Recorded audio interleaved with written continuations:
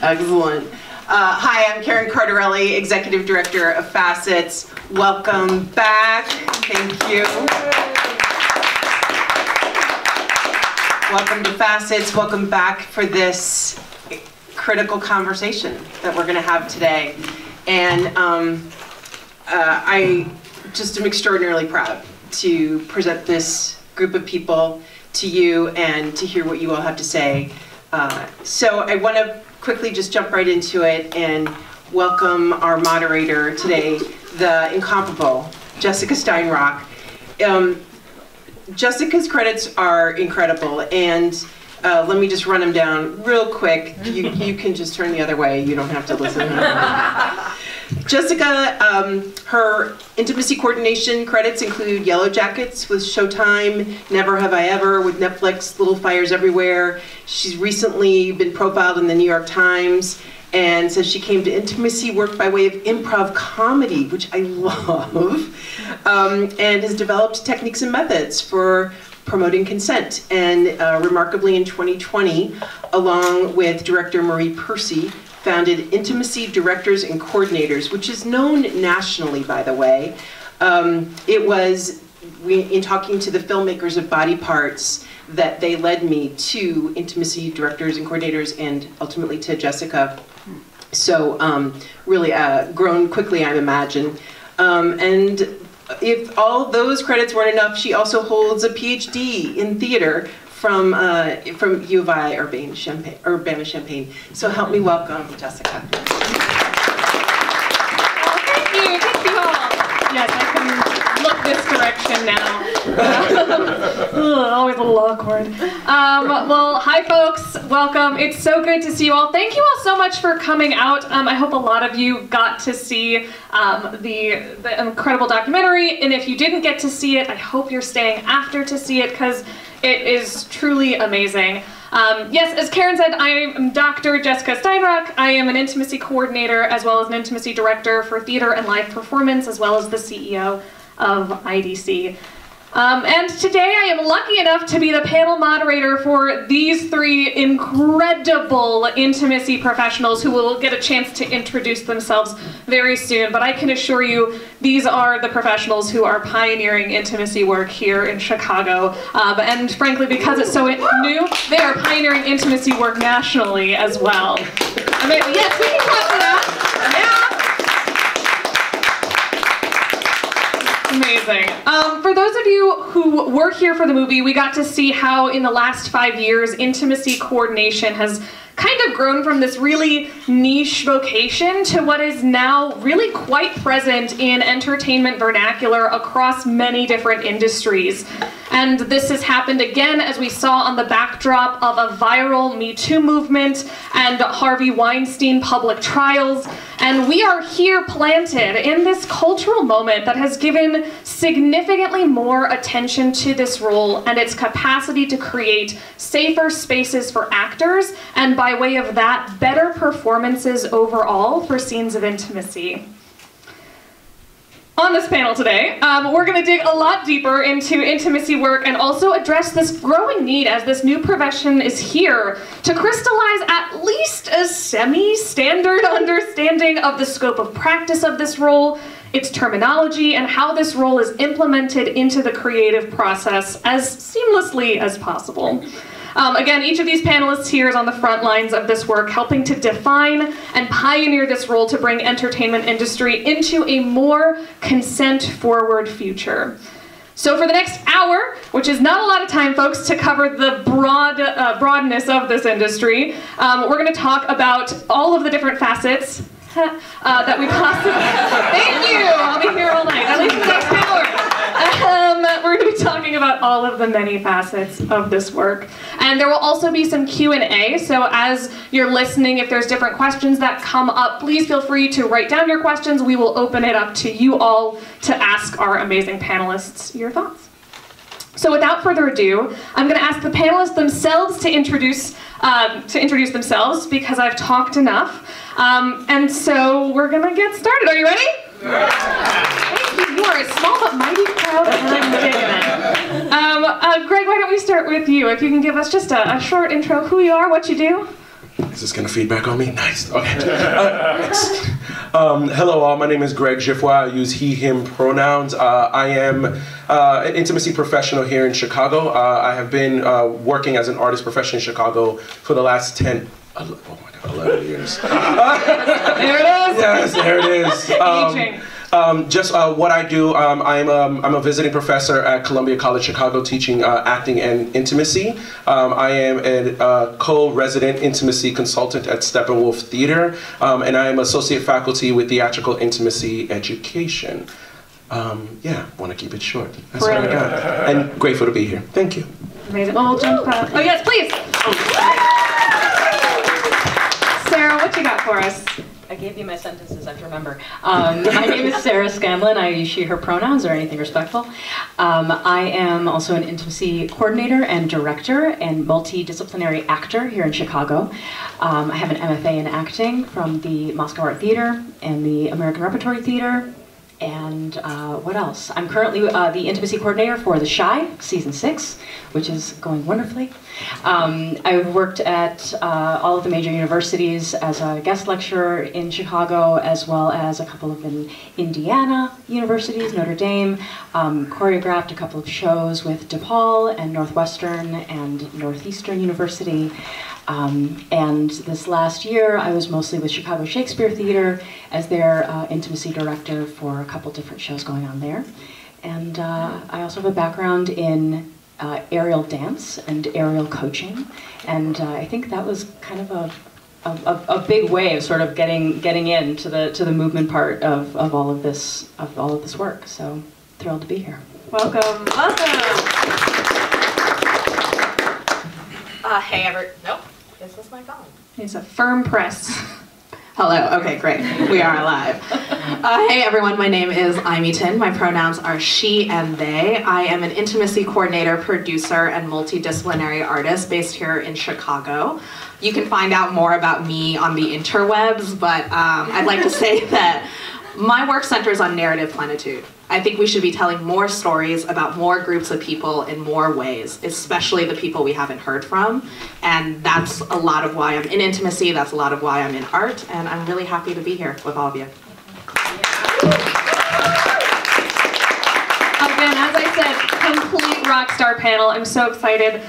Sarah, I'm going to start with you first. And I want to talk a little bit more about this term intimacy that's relatively broad. And as someone who's working on a full series of a show, how do you define intimacy? How have you worked with your production to define intimacy and say when you're needed and when you're not needed?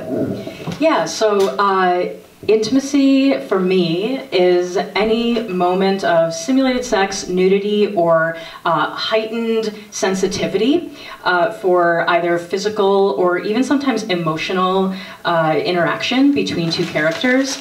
Whenever there is a minor involved in any of these, I am always there, even if it's just a peck on the cheek, just to make sure that they feel comfortable. I always check in with their parents. Those are always really great conversations. But I think it's, I know that The Shy did not, actually The Shy started before intimacy coordinating was a thing.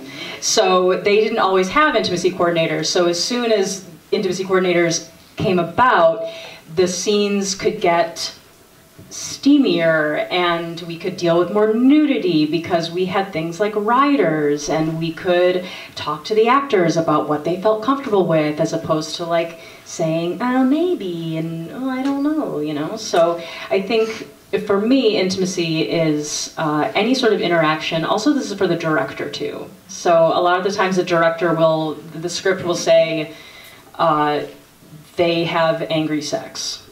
And you're like, what does that mean? And so the director goes, I don't know what that means. So, you know, so the director and I discuss, what does that look like? Like, what do you want to see? And then we talk to the actors, hey, here's what the director wants to see. So it's making things really specific in the realm of those, you know, simulated sex scenes, making sure any of the nudity is, again, covered in a rider, which is a legal document that you sign saying what you will and will not do on camera. Yeah, Does that answer your question? That absolutely answers my question. Thank you so much. Greg, I kind of want to pass this question to you as well as someone who works a lot in theater. Again, this definition of intimacy, which is such a broad word, and yet also we're talking about simulated sex, nudity, but how does your definitions for intimacy and your work in theater compare or contrast with other definitions you might hear? The definition, thank you, great question. It is, the definition that I primarily use is the extended definition that was penned by Ann James, founder of Intimacy Choreographers of Color, Bliss Griffin, Laura Reichert, and Chelsea Pace, which is if any part of your intersecting identity. You can think of it like the protected identity, so race, sex, gender, religion. If any of those are being leveraged in the story that is being told, then it is very likely that a personal part of yourself is being asked to be part of the story. And since I'm thinking about theater and the idea of sustainability, i.e. like the 8-show week, it is a matter of how exactly do we proactively create a type of environment that allows you to find what your yes is and be able to navigate what that discomfort is, because your characters are living in discomfort. So it's, I don't primarily focus on the idea of safety, being that it is subjective, but what is sustainable? What is the thing that works? And so I find that that is what my primary approach is when it comes to the work, is just like, what is the thing that you can continuously say yes to and come back to, even though it's not the most joyous thing for you to do, but it is part of the story that is being told, and to think about the humans that before the process, in the process, but more importantly being that a lot of, theater folks are like contract workers, what happens to the people after the process? That's so good. So yeah. Amazing. Thank you. Yeah, no, perfect. I want to talk a little bit more about the process by which you all are doing this work. So, Aimee, when you get a script and you've determined that whatever the thing is that you're looking at is intimacy, what do you do as an intimacy coordinator to prepare for the scene? What questions are you asking of yourself, of the script, of other participants in that process? Great question, because I think that part is really mystifying for many people. Well, first, I am a lover of Excel spreadsheets. I am a lover of color coding. So I am breaking down that script and looking at all the things that we all love a good Excel spreadsheet. But that's thinking about how my work is going to intersect with other departments. Of course, it's intersecting with the actors and the director, but it's also touching on wardrobe. It's touching on hair and makeup. Is there a stunt involved in this? Is a camera shot or location going to determine how we're actually able to physically do these actions? And then I think intimacy or nudity or any of these hyper-exposed moments have to be rooted in character and story. So for me, that might be going back to the writer and being like, for example, I have a scene that I'm looking at right now that said, and then they fuck. And that's the scene. That is the entire scene. And I'm like, okay. I've read the stuff before the scene, so I know these characters' relationships, but sex looks different at different times with different people. Like, what do you want the audience to come away with? Okay, what are the actors physically capable and or comfortable doing? And then what is camera looking for? What is director looking for? What is the visual story we want to tell? And the beauty of intimacy coordination and intimacy direction is that we're combining so many different modes of storytelling together. And film and theater are collaborative processes. Yeah. These are team sports. You're not going to do it without everyone in the room working towards a unified vision, and you can tell when there wasn't that unified vision. You can tell when someone wasn't talking with someone. So a lot of that prep work is getting all those conversations out of the way, so when we actually go to do the work, it's easy. We're adjusting bodies, we're fixing small things, but it's a smooth day. I'm seeing, what was this? Is this thing on? There it is. Firm press. Okay, well, so I'm seeing some head nods from you both as well, which, you know, again, as things come up or thoughts come up, please feel free to interject. But Sarah, I'm hoping maybe you can also talk a little bit more about where you've seen the role of the intimacy coordinator specifically support that larger creative process. It's a brand new role. It's something that a lot of folks have had 30, 40-year careers without ever having interacted with someone in this position. So in your time implementing this role, educating folks about what it means to be this role. Howard, we'll get there. Thanks. Oh, I see. There it goes. Thank you. How are you seeing the role of the intimacy coordinator support that full creative process? Yeah, so everyone, sort of like Amy just said, like everyone being on the same page, you'd think that that was always a thing. It's not always been a thing. It sometimes still is not a thing. But one of the wonderful things is it's this interdepartmental communication. So what are we talking to the costume department about? What are we talking to the makeup and hair department about?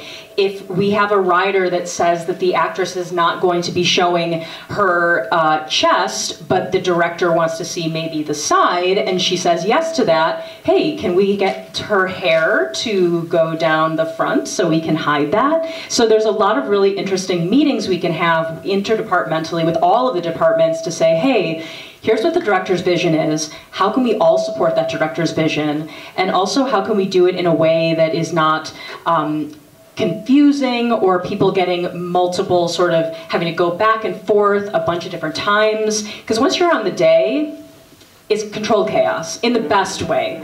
But if it's we want controlled chaos. We don't want actual chaos. So.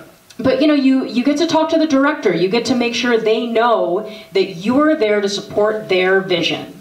You aren't there to take their job. You aren't there to do the work for them.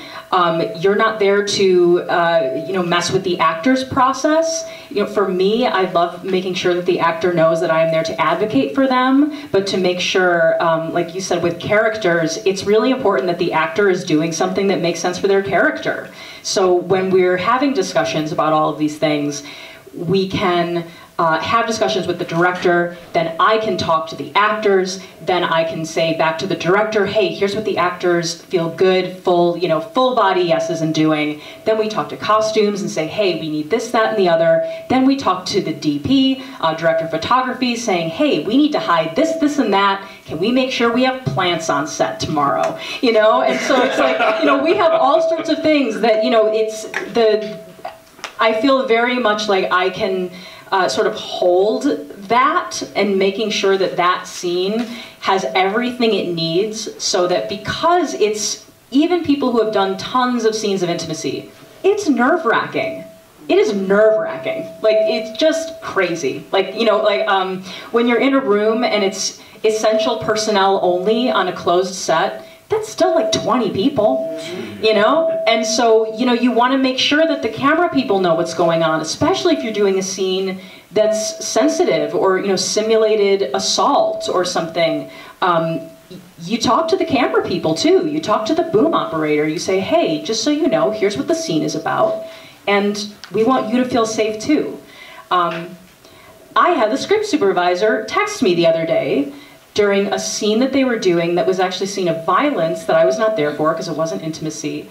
But she said, I really wish you were, oh my gosh, I'm gonna get emotional.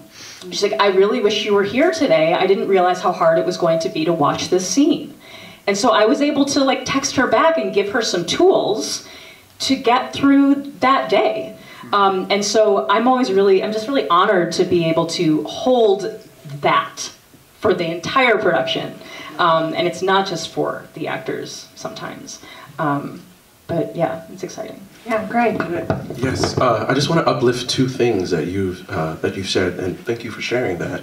One, the focus tends to primarily be on the performers, but what I think this practice can be, and what it at its best, is understanding that you also have people in the room who you're asking to witness. Yes. Like repeatedly witness. And so how exactly are we cultivating an environment that is in consideration for all the people that are there? Yes, making sure that the person that is, that their, you know, their NIL, their name, image, likeness is being captured in this moment. Make sure that they have the tools that they need in order to navigate this moment. But what happens to the full room? Like that energetically, like how does that affect the room, and how exactly do we engage in those conversations? Which leads to my second thing that I want to uplift is, notice, these conversations are happening before we do the thing.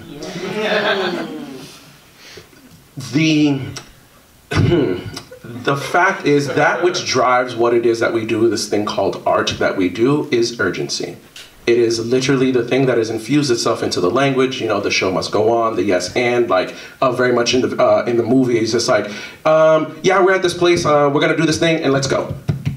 It is this idea of just like, we have to move, and what that does is, working from that reactive place, what it actually ultimately does is it leaves us with less options. If we're having a conversation before anything happens, then we have all the options. Right. We're just like, we can talk about this, we can talk about this possibility, we can prepare ourselves. And so the individual, for me in theater, the individual that I always turn to and kind of go, they figured it out, stage managers. It is the individual who has a kit that they prepare in order to meet the challenge of the moment. And that's ultimately what we are doing. We are individuals who are equipped with tools, hopefully will give you the tools that work for you, but ultimately it's just making sure that you know that you have options, and there's more than one way of working, and more importantly, there's the way that is sustainable for you to work, ultimately. Can I say one more thing, uplifting some of that too? I think this is quite beautiful. I'm finding that the more we're bringing this process and coordinating and directing to theaters and sets, the more people are understanding the pace at which we need to work, and that we work at the speed of trust, and we can't just jump in if someone's not ready. Time is money, but if you can't get a good performance, that doesn't matter. You're gonna spend more money, you're gonna be there longer. And so something that I've really loved working on The Shy now for the second year is that they understand that we have to slow down a little bit. And the actors might want photos of the monitor, and we might need to fix the hair a little bit more, and we might need to tape them into their costumes for a little bit longer, but then we get it in 5 takes or less.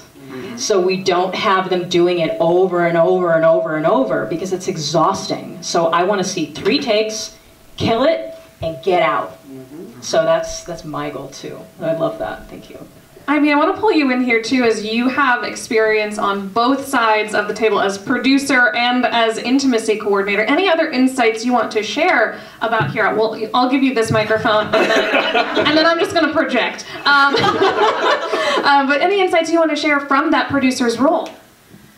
Yeah, I think that's a great question, Jessica, because I do think it influences how I move as an intimacy coordinator. Is coming from a production background, I understand the urgency that exists on set, and I really want to lift what both of you said. We don't have to, film is hurry up and wait. Let's be honest.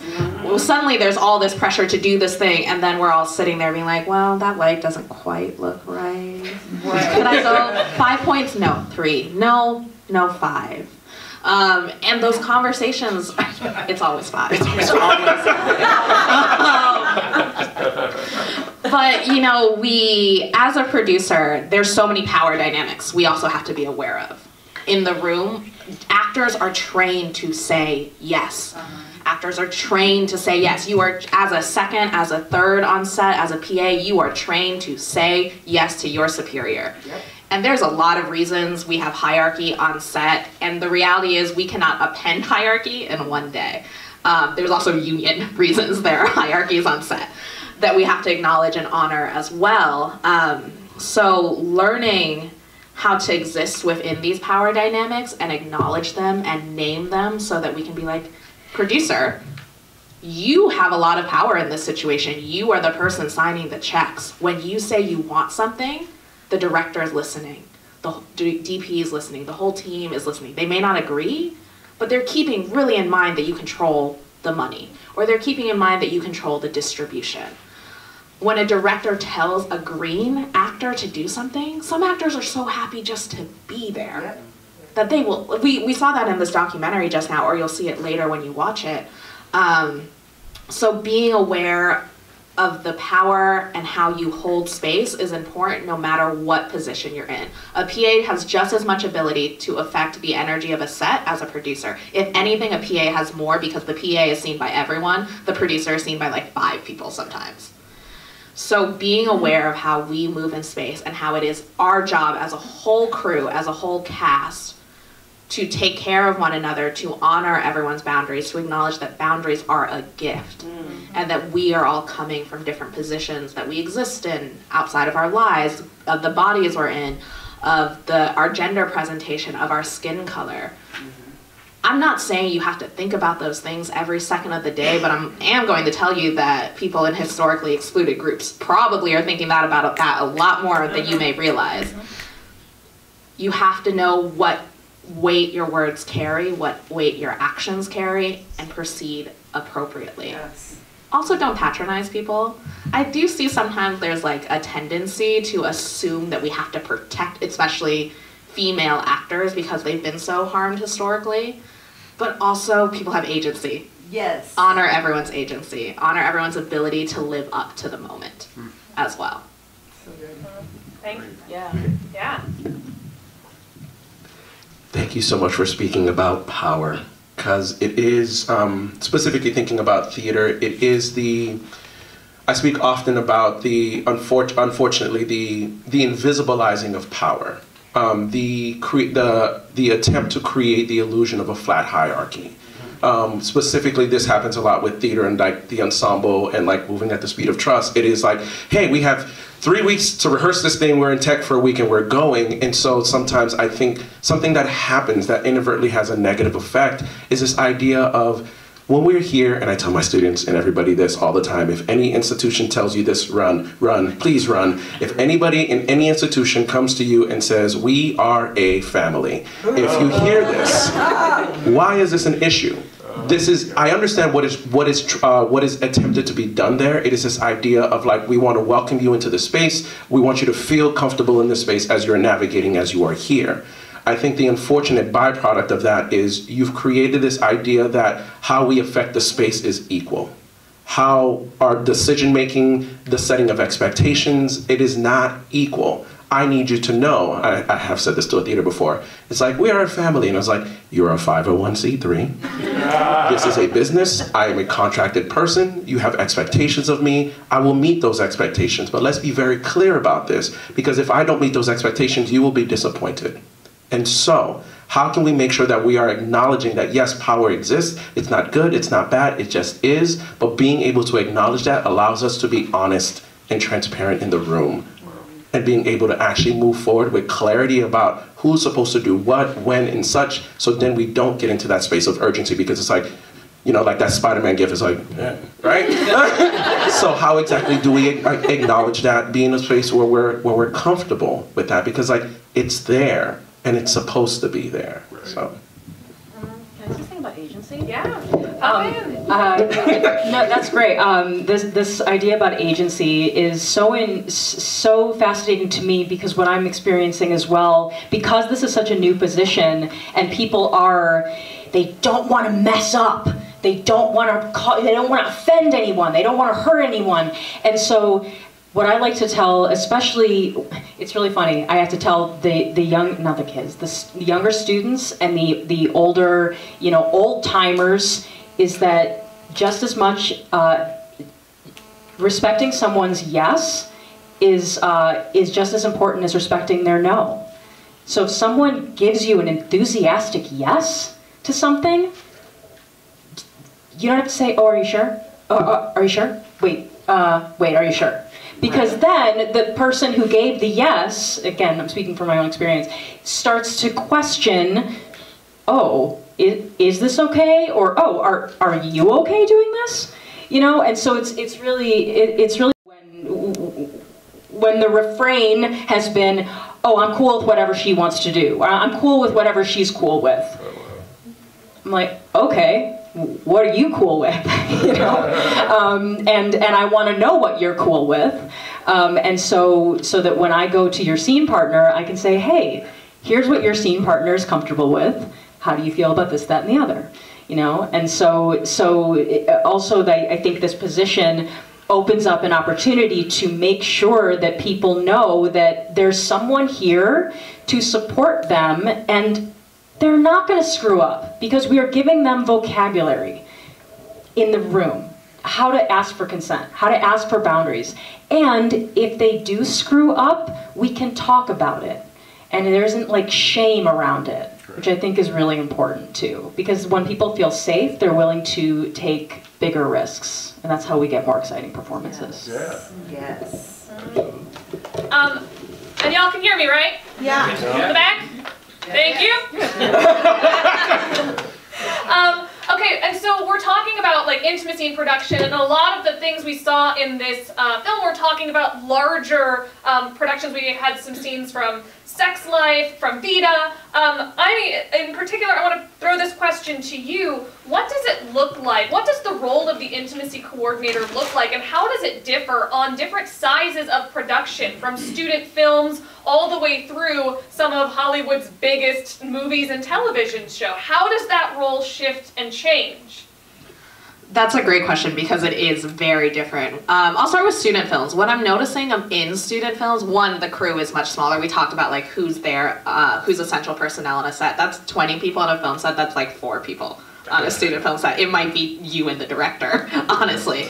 But I see this like desire in young people, which really excites me, to really embrace consent sets. Like sometimes they're bringing scenes to me where I'm like, you don't need me. Like you don't need me here. I mean, I'm happy to be here to support you in this process and help you learn, but like you don't. It's fine. They're holding hands, guys. But I think there's this moment where I see a lot of young and emerging filmmakers trying to change some of set hierarchy and like set norms. A lot of that has been very patriarchal. A lot of that is like very male dominant energy, where sometimes I'm like, just whip out a ruler, it'll be so much faster and we can just move on with our day and get the day done. With so many of the men that we deal with on set, and with young people and like sets that are increasingly black and brown, sets that are increasingly gender diverse, we're seeing a lot more efforts to not just keep actors safe, but keep crews safe. So that's really exciting. But smaller sets means less money, means less formality, sometimes also means less awareness of things they should be thinking about. So you may be in the position, if you're working on a set with green folks, to do a little more educating and to take a little more care. It's also been really interesting. I get so much more rehearsal time on an indie film. Like, I get hours, and I'm like, what is this, theater? You're not telling me to get done in like 20 minutes or 5? And the pace of a studio system, like, that is a fully union regulated set. There are rules. You cannot be as helpful in the same way. Correct. I position it as stay in your own lane, but know when to be proactive and know when to offer a solution. Mm-hmm. I am not touching that prop because someone from 476 is going to yell at me if I touch that prop. Right. But if they have thought, if they want my thought on how that prop can be moved to better mask this actor, I am happy to offer that information and then watch them move it. And I think there's just more layers of bureaucracy to deal with, more layers of power. You might be talking to producers, EPs, showrunners who are coming from different generations and may have different feelings about your position.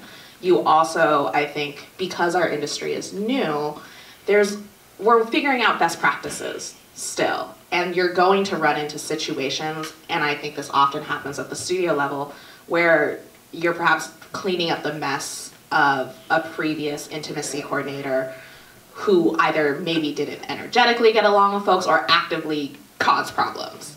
Or they're coming in with this assumption that we are police, we are babysitters, we are therapists, we are HR, and we are none of those things. That is not my job. My job here is to make this intimate scene work, to make sure everyone's feeling advocated for, and that's what I'm doing. I'm not here to be a hall monitor. And working against that assumption happens a lot more on bigger sets. I would say it also varies network to network. There's networks that have deeply embraced having intimacy coordinators and make that a mandate, so their folks are more trained, they're doing more sexual harassment and consent trainings prior to me even being hired. But there are layers, and again, coming back to power, there's different chains of command that you have to be extremely aware of as your career escalates as an intimacy coordinator. Yeah, thank you for that. Thinking about the size of production from small to large, we can also think about how intimacy work is infiltrating a large number of entertainment disciplines. I mean, already we've talked about theater and TV and film, but Greg, I'm going to toss this one to you, as you have work in opera and fashion, and I mean, so many other multidisciplinary practices. Where are you seeing the foundations of intimacy as applicable beyond maybe even scenes of intimacy and beyond strictly theater and TV and film? Oh boy.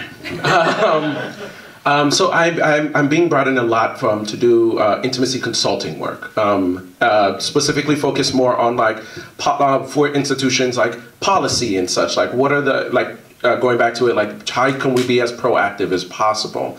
I think what is starting to happen specifically in other institutions like opera and fashion, they're realizing that the day that we are doing the thing is not the day when we start determining how we're going to work. It is way, like, the show is already very much alive. I'll talk about for theater for a second. The show is very much alive and lives with the designers and everybody who's been working on it for the last 8 months. The actors just happen to be the last people in the room. So like this show, like for some people, it's like, I've been working on the show for 8 months. Like with operas, it's like, we programmed this show 3 years ago. And you think I'm exaggerating. Opera folks will let you know, 3 years ago we thought about doing this show. And yet sometimes I don't get called in until like 2 weeks before rehearsal start, right? It is a matter of like, so the conversations that I've been having is like, how can we exactly put things into policy and more importantly, into practice before we even begin doing the thing, because that which is happening before we get into the room has a profound effect about what happens in the room. Like I define culture as like, what is given space in the room to grow? Like the moment something starts, it's just like, oh, this starts growing. If we go, nope, not in here, then that doesn't become part of the culture. But the moment you go, okay, that's, I don't really like that, but that can stay, then that becomes woven into the fabric of your culture. And so the conversation that I've been having with fashion is like understanding what are the parameters of like how exactly we work, and can we actually bring these tools in specifically in the place before the models are on set. So what can go into like a writer? What can the conversations be? Like who is the person that's setting expectation? Who's gonna meet the person once they get there? Because what I was finding in having conversations with these individuals, specifically I was having conversations with Models Trust, it was like, what are the things that we can do to help when we can't be there? Agents were talking about like, I don't know how exactly I can make sure to look out for this model when they're on set because I literally cannot be there. So what are the questions that I need to be asking, understanding that this industry works in a very specific way? With opera, that has a 2-week rehearsal process, I wish I was joking. It is, what's helpful specifically in opera is they understand what sustainability looks like because they never perform 2 shows in a day and they do not perform consecutive days. It is, we perform on Wednesday, we perform on Friday. So there's never, so they understand what rest, they understand what all those mean. So it is, for me, it is highlighting like, this is already how you're working. Because I think some of the fear, specifically when we come into the room, is just like, you're gonna ask me to change everything that I've known, especially for folks who are just like, I've been in this industry for 30+ years, and I feel like you're asking me to throw everything away. It's like, no, we're just leaning into the things that are actually working, and not just for a select amount of people, but actually works for the people who come in and out of your institution. And so lean into the things that are working, and being able to highlight the things that aren't working, and ask the question of why they aren't working. So a lot of times I'm just being brought into like, start asking questions and being like, okay, this thing, how's it working for you? This thing, like, how do you feel about that? Trying to ask those open-ended questions, because ultimately, I think folks are understanding, and I think the pandemic kind of really gave us that moment to just kind of sit down and go, hey, what are we actually doing here? And how is this working? And understanding how I'll land the plane here is understanding that, unfortunately, a lot of people didn't come back. When all of this shut down, when we were on the break and such, a lot of people just didn't come back. And how I tend to articulate it to folks when talking about this is I tend to say, you can't ask people to find their joy in the same place that they lost it.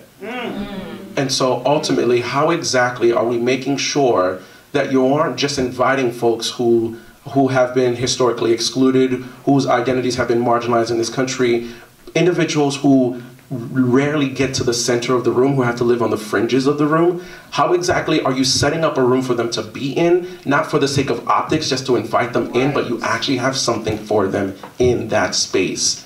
You know, it is the matter of just like not just inviting the bodies into the room, but allowing them to, cultivating a space that allows them to bring their full self into the room. And so those are the conversations that I'm having like across these industries right now. Thank you for that. That's really insightful. And we are seeing an industry that is embracing intimacy work in a huge way, right? The fact that so many other industries are looking at this work and saying, hey, maybe there's something for us in here too, I think is really powerful. Sarah, I'm going to throw this one to you next, thinking about the folks that are looking to embrace intimacy work and folks who, thank you, is this... Oh, look at that. Thank you so much. Let's have an applause. Thank you. Yes, I think the rest of them are fine. Thank you. Thank you so much. So I want to throw this to you as far as folks who are looking to embrace intimacy work and are looking to find a match as an intimacy professional. How do you recommend searching for an intimacy professional that's going to be the best fit for the production? Yeah, that's great. So everyone has really different styles. Intimacy directors, intimacy coordinators, we all have very different styles. We all have very different energy. And so when you are looking to hire someone, please interview more than one of us. Please do. And in fact, we will probably tell you who else to interview. You know, there have been times where I've interviewed for a project and I've been like, you know what? This isn't my story to tell. Or, you know what, I actually think that someone else would be better for this. So, you know, it's really, you know, first of all, I think it's important, you know, finding, you know, go on the IDC website, go on the TIE website, you know, find people who, you know, have been trained in this discipline, who have experience, who have hours on set, who have things on their resume that, you know, proves that they have, you know, worked not just in sort of a, you know, laboratory setting, but really have had to deal with, you know, be in the trenches on the ground and dealing with all of the nuances of the job. So once you find someone out of there, also word of mouth. If there's a theater that you're like, ooh, they did Venus in Fur, I wonder who their intimacy director was, you can find it on their website. You know, find the program. Give them an email. Find, you know, get in touch with them. Most of my jobs in TV in the last 2 years have been through word of mouth, which is wonderful. But you know, you also, you know, have a resume that you can look at, you know, when you're hiring somebody, and when you interview, ask, you know, how do you work? You know, how are you going to collaborate with me? What are your goals for the scenes of intimacy in this show? Do the scenes that I flag match up with the scenes you flagged? Because you might have flagged 10 scenes, and you might have flagged 2, you know? And so making sure that you're like, oh, that's a scene of intimacy? They hold hands? I don't know if I need to work with this intimacy director. They seem a little for me, you know? And so, but that's legit, you know? And some people are like, oh yeah, fast and loose, you know? But it really is, so the 3 things we do, at least in TV, we advocate for actor safety, we uplift the vision of the director, and we provide movement coaching when requested. Theater's a little bit different. Theater feels, for me, I tend to do a little bit more directing of scenes, kind of with a director's brain. But with coordinating, you know, the biggest question, you know, when we talk to the you know, the older generations who we might have to kind of massage into the industry a little bit, I say, hey, you know what? 1, not the touch police. 2, not here to tell you that you're wrong. And 3, here's how I work, and if the way that you want to work is I stand behind the monitor and stay out of your way and give mints to the actors and make sure they feel safe, great. That's fine. That's how you want to work, I can work that way. But you want to make sure that the person you're working with has similar vocabulary to you and feels the same way about the show and is really passionate about the story, right? Like the context, why is the intimacy in the play? And if those match up, like, rad. Amazing. And there's one last question that I'm going to ask all 3 of you before we jump into Q&A. So if you have a question, now is the time to, synthesize it in your head. In, just a few words, when you look into the future, 5 years from now, where do you hope this industry is? I mean, I'm going to put you under the bus first, but where do you want to see this industry grow? So we need small changes incrementally over time that are sustainable, that are repeatable, that take care of the people doing them, because being part of the change sometimes hurts. Yeah. So when I think about seeing the future of intimacy, I want to see more trained intimacy professionals working. I want to see people in the industry also reflect the people, the demographics of the country or region they are working in. I want to see more folks knowing the language to use when they don't have an intimacy coordinator or director on set or behind the scenes, because I want that consent forward driven language to be used even when we are not around. Though that language applies in scenes that don't have intimacy too. That language applies to your working environment just as much. So really it's the end of rape culture and the end of the patriarchy that I would like to see. Thank you. I'll toss to you, Sarah, next, and Greg, I'll give you last word. Yeah, I mean, echoing all of that, but I think that just I love giving the elevator speech of what I do, but I would also love to walk into a room and people already know what my job is. I would love that, I love the elevator speech. I love I love educating people on what this is, but I would love even more that when someone calls me, they are so excited because they know that I or a fellow intimacy professional is there to make their show, whatever show, just that much more sparkly. Yeah. And so that's where I hope the industry goes, in addition to all of those things. But just really, and that it's accessible. And something that's really hard right now that I'm finding is people are finally, not even like maybe halfsies finally, but starting to put the budget line for an intimacy coordinator or intimacy director, right? I actually had a director who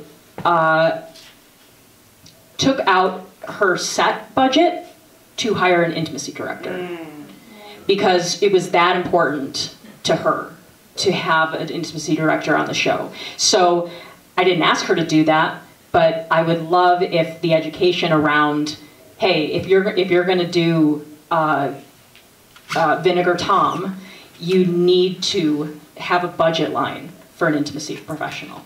And so I hope that is something that people understand as well. Amazing. Thank you. Greg? It would stop them from hiring you 2 weeks, during tech. It would probably stop, it would stop them from doing that, yes. We need you. It's happening tomorrow. It's happening. It happens so 2 hours from When's the show happening? Yesterday? Yeah. We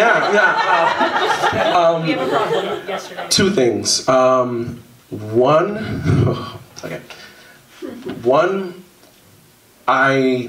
there's a fear that I have specifically with this industry and how I'm looking at it right now. And it's from the conversation that I've been having or I've been privy to, because I'm specifically working with young people.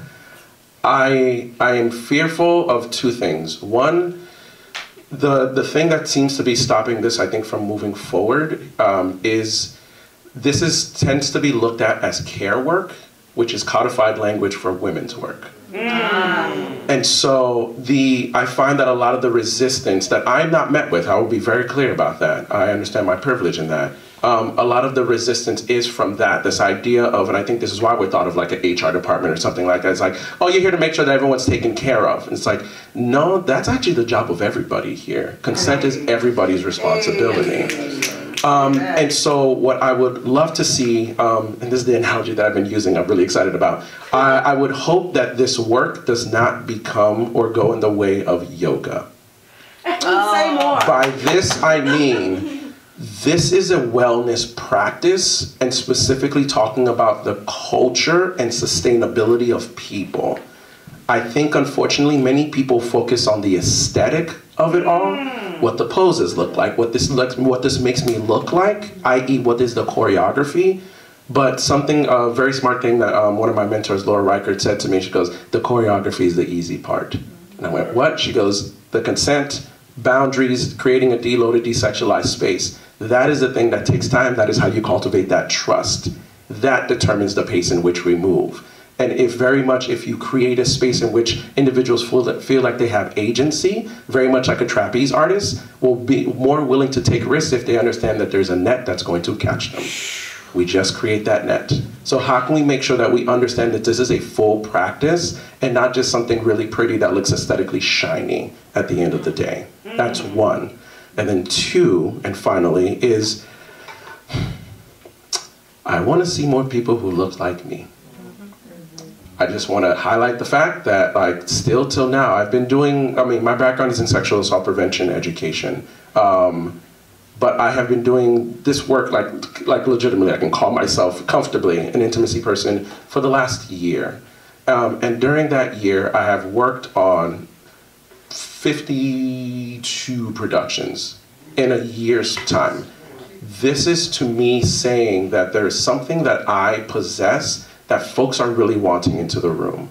Because the first thing that was said to me when I walked into a room, the very first room that I was in, I was assisting Chelsea Pace on White Noise in DC, and Tatiana Williams, I will never forget this. I walked into the room and she goes, "We get you, brother." Like, those were her words to me. And I'm really excited because there's a Global Majority Intimacy Conference that's about to go on, and I'm really hoping that I see other Black men there, because the only other intimacy folks that I've met I have not met any other cishet Black men doing this work. But I think what the documentary highlights is, and I met this when I was doing my sexual assault prevention work, it's like, I understand why it is difficult to enter into the conversation around safety when historically you are not the face of safety. And also, if you're being told that you are the problem as a man, then you're just like, why am I going to enter the room when everyone's going to say I'm going to walk into the room and it's unsafe? It's like, you have to historically understand why, though. It's because of what you've been allowed to do. So let's have a conversation, not necessarily about, like, we take power from one person and give it to another. Like, it's like, how can we create a room in which we all can navigate in that way? So I'm hoping that more people who look like me enter into this conversation, because unfortunately I haven't met any others that look like me. So I'm hoping that that changes in the next 5 years. Thank you. We've got about 10 minutes left for some audience questions before we close out our panel. I'm going to just bring the microphone to you so you get to ask your own questions. If you want to raise your hand, perfect, I see one, here we go. So you guys mentioned accessibility, and then I don't know if you guys were able to see the premiere, but they also talked about disability and stuff, and this is a fairly new part of the film industry. So I wanted to ask, as a disabled person myself, is intimacy coordination accessible for somebody who is physically and or mentally disabled? Thank you, that's a great question. Does anyone want to take that one? Can I ask a clarifying question? Yeah. To be an intimacy director or coordinator, or yes, to participate? Great. I think, well, one, we have a general disability rights issue in this country, and I think this pandemic has made it very, very clear what accommodations we can actually give that we were not willing to give before. So I want to acknowledge that. I think there is the reality of, like, a film set being a grueling environment because you might be there for 12 hours a day. It is also true that as an intimacy coordinator, you might be there for 2 hours and go home. there are accommodations you can ask of set in, this is the benefit of a studio system, it will have an HR that is more perhaps equipped to handle accessibility questions, but I think absolutely you can bring that up. I know folks who have chronic disabilities who are intimacy coordinators and intimacy directors. They do things like bring chairs on set or tell people ahead of time and let folks know. I don't think it should be a barrier to entry. It is something to be aware of, like we go into any job or any project, to know what our limitations and what our needs are and to name them, and don't be afraid to name them. Thank you for that. Did you want to ask your question? Oh, I could. Okay. Hi. I was just wondering, can you tell people if they were interested in doing this kind of work, like where do you learn how to do it, or what sort of background do you need, or how did you yourselves get into this? Yeah, if someone wants to share, what inspired you to start intimacy work?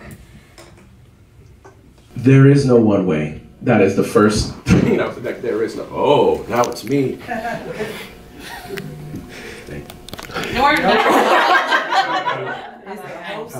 Oh, we might have lost the whole thing. Yeah, you did. We're all performers? We are I will say, specifically, if you are looking to be an intimacy professional, the primary thing to focus on is what... Now it's making up. Yeah, there we go. If you're looking to be an intimacy professional, the primary thing to focus on is, one, what is it that you're interested in the work about? And I think this kind of goes back to my yoga point. It's just like, what are you specifically there for? Because it is a, sorry, I'm just, this feedback is, I'm gonna put this down, I'm sorry. One, being clear about what you're going into the work for. Are you somebody who's just like, because I do a lot more, I do intimacy consulting work, I do intimacy choreography work. It's like, what specifically are you interested in, and who are you trying to, where are you trying to do like this work in particular? Because it is very selfless work. It is like the idea of focusing on others. And making sure, for me, I think that's what's so important. It's like, you have a way to replenish yourself, being that you are going to be asked, a lot is going to be asked from you from other people. How exactly do you create that sustainability for yourself in order to create a healthy way of working for yourself? The very technical and practical of it all is figure out what is your process. That's ultimately what you're seeking. It's just like, what is your process? Because just because somebody's worked on like 50 shows and somebody's only worked on 2 shows doesn't mean the person who's worked on 50 shows is better than the person who's worked on 2 shows. Because the person who's worked on 2 shows may understand fully what their process is and be able to articulate it to understand whether or not they can meet the needs of that production. So it is, I think, seeking training, the TIEs, the IDCs, and everything like that. But ultimately, what you're seeking to do is, what is your process? What do you understand this thing to be? And then how exactly can you make sure to do that in a repeatable and sustainable way for yourself? Yeah, I would also say that in addition to classes are very, very helpful and I think very important.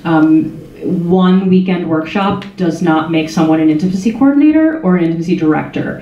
And that's one of the things I think that we're fighting against a little bit. Fighting's a strong word, but fighting against a little bit is, we want to make sure that while we are not gatekeeping the industry, we also want to make sure that the people who are working, it is a safety position and we don't want to do more harm than good, right? And so finding those classes, making sure that you're finding classes in anti-racism training, conflict resolution, gender identity, sensitivity classes, all of these things that you're going to have to bring to a set or a theater to make sure that you are sort of the voice of bringing that safety into the room, also really important. The other thing that is something that I do just for fun is I find scenes in movies and TV that I think are really great intimacy scenes, and I speak out loud what they are doing. Because that helps me to get in my mind the choreography. oh, his hand goes on her right shoulder, her pelvis presses against his left hip, because that's the wording we are using, that's the wording I am using on set. I'm not saying make it more raunchy. I'm saying lift your ribs, throw your head back, and take a nice long sigh, because that's what you can do. What does raunchy mean? It doesn't mean anything. It means something else to everybody else. So find ways of practicing that very, very technical vocabulary, which is really helpful once you get into a room. I also want to offer that intimacy is a growing field, and I assume that all of us are doing continuing education and additional workshops with a number of organizations, NSIP, IDC, TIE, IPA. Many of them are online and accessible as well. And I strongly agree that one weekend or one conversation with an intimacy professional does not mean you should go calling yourself an intimacy professional. It does take training because of the inherent power that you hold as an intimacy professional in the space. There is an expectation of some level of awareness, of trauma-informed training, of mental health first aid, of a number of other topics that both Sarah and Greg have brought up. But yeah, I'm still learning how to do this stuff all the time. Or I hop onto a Slack that I'm in with other intimacy professionals where I'm like, this thing is happening, and like, I don't really know how this is gonna work. And they'll be like, this is the thing I tried. Or all of us will be like, none of us have done that. Let us brainstorm. The beauty of getting into it now is we're also learning together and creating the way we want to make this industry work together. And I think Greg made a great point about figuring out your own process. You have to know how you hold space and how you talk and communicate so you can understand how other people need to be communicated to. Yeah. That's so good. I'm gonna really quickly adding on to that, breathe, Greg. Adding on to that, practice. A question that I tend to ask my students in particular is, where are you practicing intimacy before you get into the room? In other words, if you are supposed to be bringing tools of communication to make sure that folks can navigate discomfort and everything, and you're supposed to essentially be building physical relationships, how are you modeling and navigating that in your life before you get into the room, so it doesn't feel foreign to you when this is the thing that you're being asked to do? So look at, like, how are you building consent with people you don't know? How does consent look like with people that you do know? How exactly are you going about understanding what this is? So when you're in front of folks and they're like, you have 20 minutes to choreograph 3 kisses. This has literally been said to me. And you're going, cool, I know how to shorthand and communicate that because I have practice with this. And so the folks in the room aren't sitting there waiting and watching me go, I don't know how to talk about this. I mean, I know what it is, but I don't know. Where are you practicing? Everyday life gives us an opportunity to interact with folks. So get into the practice of doing that, so then it translates when you're, doing the job or in those spaces. Amazing. Folks, we are at 5 p.m. I know it is heartbreaking, but those last bits of information, no hiding faces, no hiding faces. I just wanted to make sure we wrap this up on time. Those last bits of information were incredibly nuanced and deeply personal, and I just want to thank you all for bringing your experience, your process, your practices into this space. We have dug into the definitions of intimacy, how it's functioning from TV, film, theater, opera, fashion, looking at small sets to big sets, and talking about what it means to bring entertainment into a new era of consent-based practices. So thank you all for being here and supporting this work, and thank you so much, Greg, Sarah, and Amy, for everything you do here in Chicago. Thank you so much. And with that, we close out our panel.